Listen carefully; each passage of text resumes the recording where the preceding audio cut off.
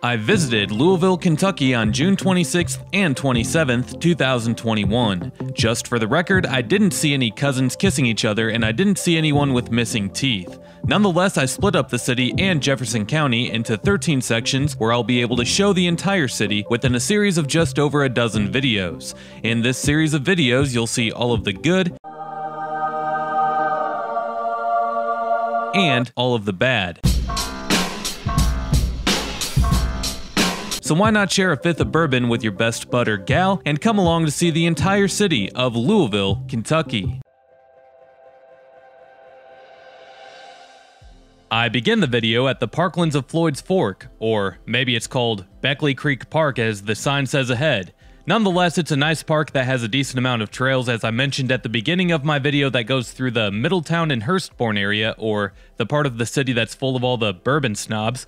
But if you enjoy this video, make sure to drop a like, comment, and subscribe if you haven't already, as doing all of those things helps these videos destroy the evil monster that is the YouTube algorithm. Also, make sure to hit that notification bell so that you can be notified every time that I upload a new video. If you enjoyed this video, then you might enjoy checking out some of the featured playlists on this channel. Videos with amazing insights on other places like what you'll see here can be found in my Louisville playlist or in my Kentucky playlist.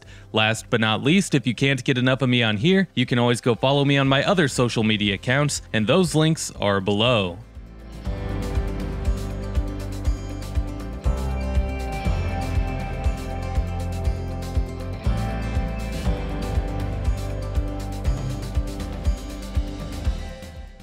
As the title of this video says, this is going to be on Jeffersontown, and I'll get to Jeffersontown eventually, not that much longer. I do spend the majority of my time in this video in Jeffersontown. Since I'm trying to go through all areas of Louisville, however, I do drive through some areas that appear to be rural. That's because they are. But at the same time, it's all a part of the Louisville city limits because in 2003, the city of Louisville annexed all of the unincorporated land within Jefferson County. If you've seen my other Louisville videos, then I don't need to say more, as you already know the rest of the story. But if not, I put it together quite nicely in my video that goes through downtown Louisville, so make sure to check that video out if you're interested in learning more about Louisville.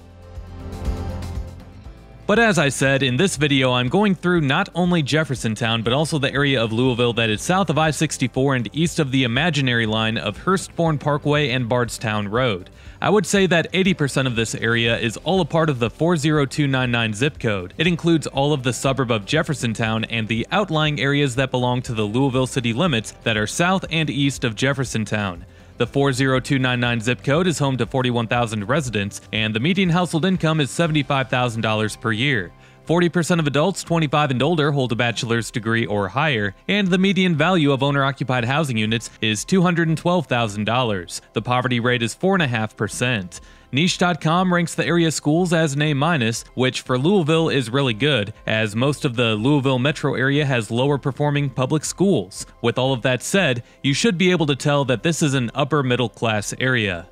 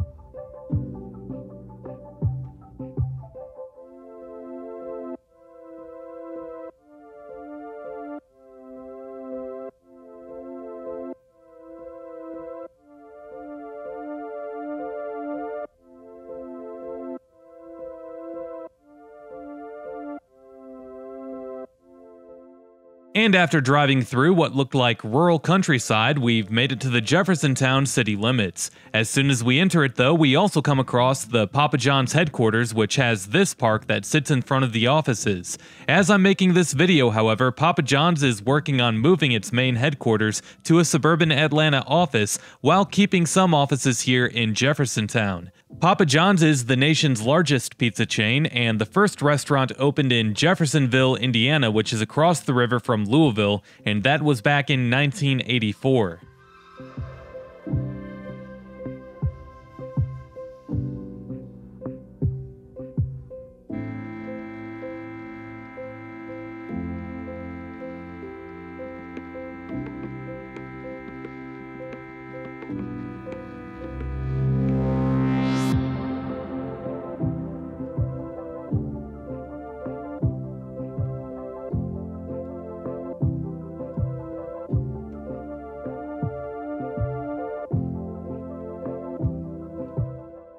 And oh yes, the mighty headquarters of Papa John's Pizza. Not for long though. I don't know what that tent's doing out in front either.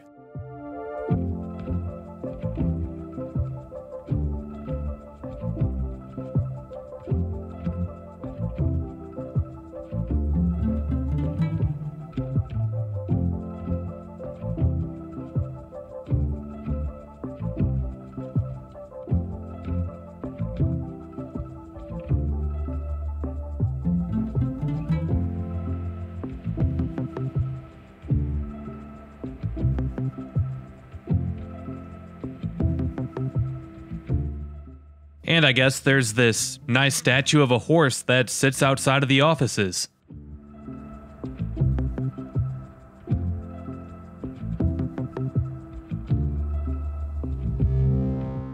At this point, I head towards the downtown area, one of the very few Louisville suburbs on the Kentucky side that has a true downtown. On to the history. The area that is Jeffersontown today was originally settled in the late 1700s as Revolutionary War veterans were the first to come through. In 1794, a man named Abraham Bruner purchased 122 acres at the cross streets of Main and Market Streets. Today, those streets are called Taylorsville Road and Watterson Trail. The original town was named Brunersville after its founder, but in 1797 the town was named Jeffersontown after Thomas Jefferson. There's a lot of places named Jefferson around here. I wonder if they use the phrase of keeping up with the Jeffersons instead of keeping up with the Joneses. No? Okay.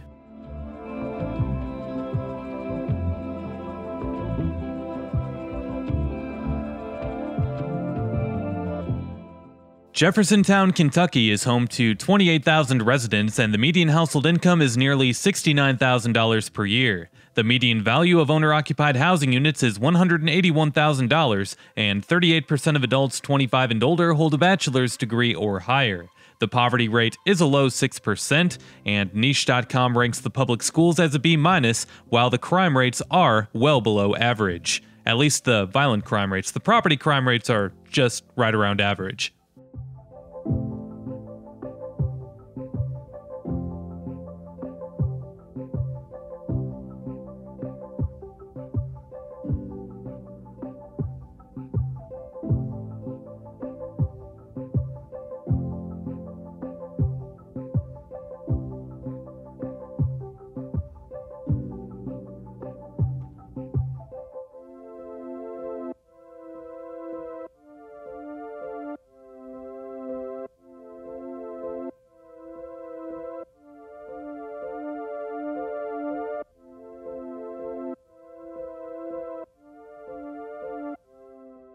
Now that we cross over the railroad tracks, we leave the industrial area and we now enter the parts of the city where people actually live.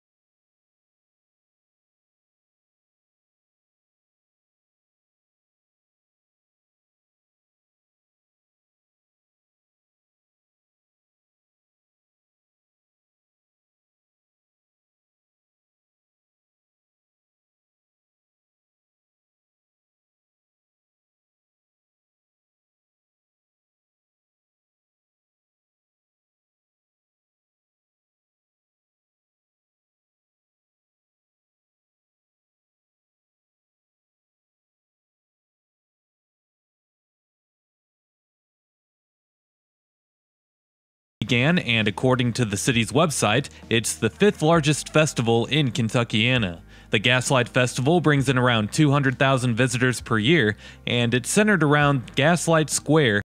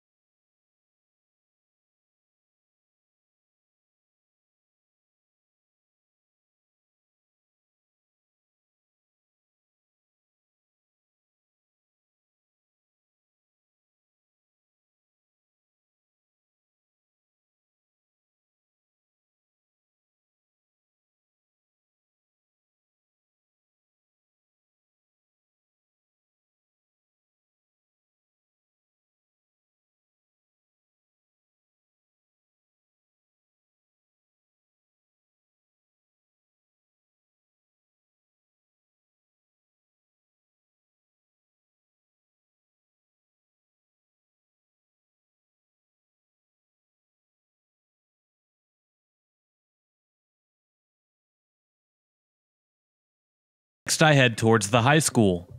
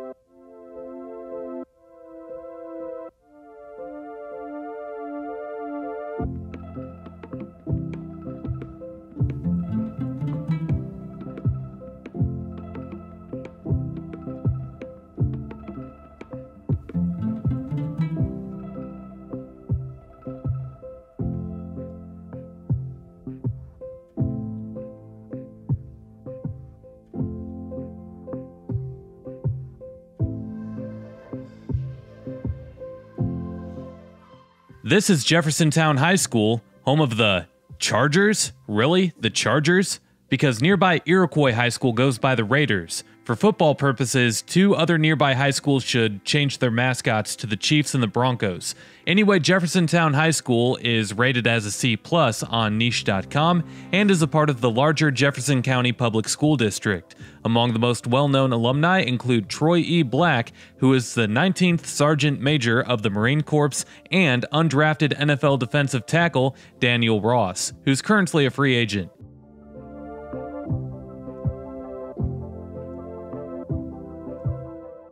To the left, you can see the school's athletic fields.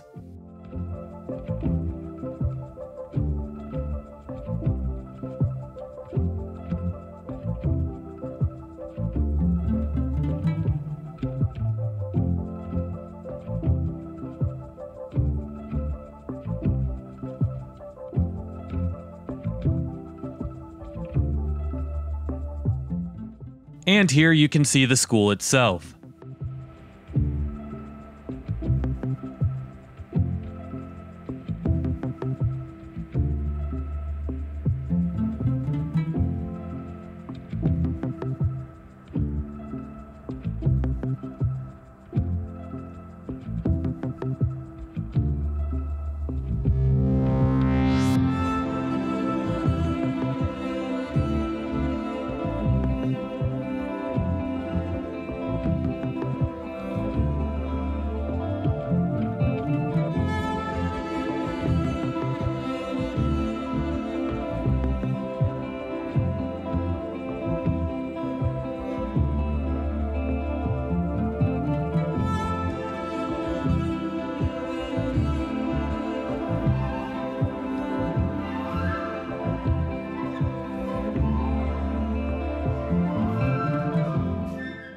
The rest of this video will be going through the residential areas of Jeffersontown that I haven't yet been through so far. We'll also go through other parts of Louisville that are residential that are nearby to Jeffersontown. So if you're interested in seeing what the area looks like, the rest of this video would be great for that.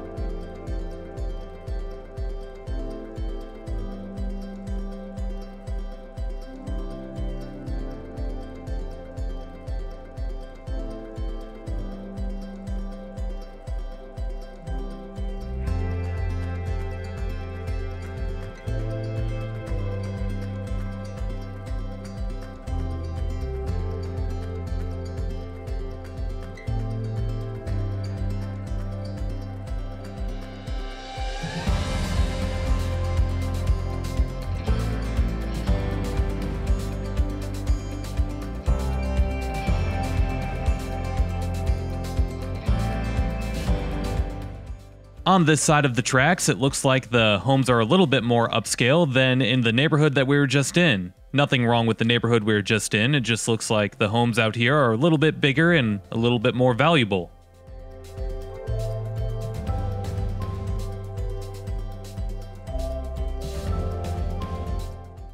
Now that we're here, I'm going to go ahead and share what I think about Jeffersontown. My opinion is based off of all the research that I've done for not only Jeffersontown but for all parts of the Louisville Metro area, as I've made videos on nearly the whole area at this point. I also have lived nearby in southern Indiana for a good chunk of my life, so I feel like I know the Louisville area pretty well. Also consider the fact that everyone is going to have their own opinions, wants, and desires when it comes to choosing a place to live. For me, I'm not planning on moving to Louisville. I've never lived here, nor will I ever. But as I mentioned, I used to live nearby for a long time, and I've even had some relatives that have lived here. I can say in my honest opinion that I would have Jeffersontown on my short list of places that I would want to move to. I'm more so attracted to the Highlands area or the Cherokee Triangle, but obviously you need a lot more money for that, and if money is limited, I would definitely look at Jeffersontown. The reason for that is because the public schools here are higher than most other places in the Louisville Metro area, and even if I don't have kids or don't plan on having kids, living in an area with good public schools will help your home keep its value over time, and if you want to do that, then you should look at communities that have good schools. Jeffersontown is a safe community with low crime rates, and you can tell by the economic stats that poverty is low and that the median household income is decently high. You can call me a snob if you want, but to that I would say, isn't that what everyone would want, to live in a desirable community? Well, anyway, for location's sake, I wouldn't consider that as much when looking at somewhere to live in the Louisville Metro area personally, as pretty much everything nice is on the east side and everything ghetto and rundown is on the west side. And if you live on the east side, then you're close to pretty much any amenity that you want, and you're probably not that far away from work. So I would stay on the east side, as that's likely where you would find the places that would make you happy to live in. Jeffersontown is simply a more affordable option when it comes to some of the other East Side communities, so once again I feel comfortable in saying that I would look to buy a home here if I were moving here. Of course, you should find a local realtor to help you out with everything in the big picture if you're actually going to buy a place to live, but in my opinion, Jeffersontown isn't a bad place to start looking if you're moving to the Louisville area.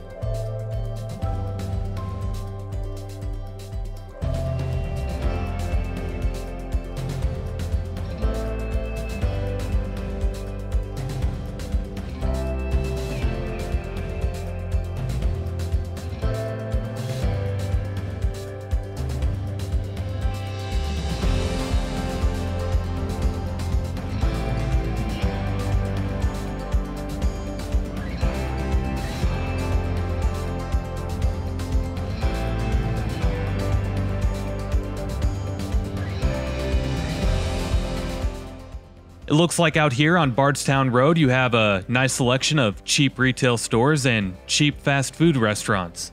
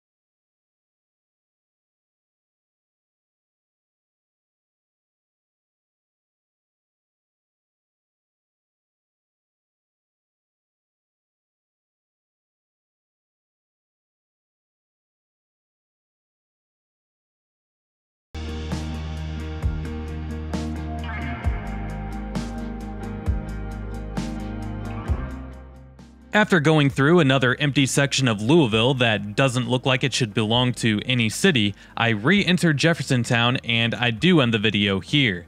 If you enjoyed this video, make sure to drop a like, comment, and subscribe if you haven't already, as doing all of those things helps these videos destroy the evil monster that is the YouTube algorithm. Also make sure to hit that notification bell so that you can be notified every time that I upload a new video. If you enjoyed this video, then you might enjoy checking out some of the featured playlists on this channel. Videos with amazing insights on other places like what you saw here can be found in my Louisville playlist or in my Kentucky playlist. Last but not least, if you can't get enough of me on here, you can always go follow me on my other social media accounts, and those links are below. We'll see you next time. Peace.